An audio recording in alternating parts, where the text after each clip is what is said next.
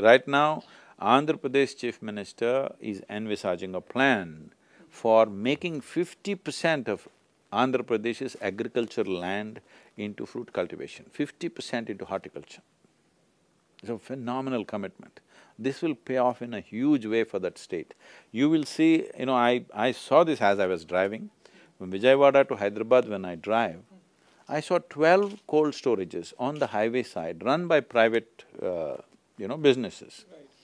Nowhere else in the country you will see cold storages like this. Every 20 kilometers, 25 kilometers, there's one cold storage. Because 60% of India's fruit goes rotten. Yes, 60%. Just imagine what we could do with that 60%. Our children, how healthy they could be if that 60% was eaten.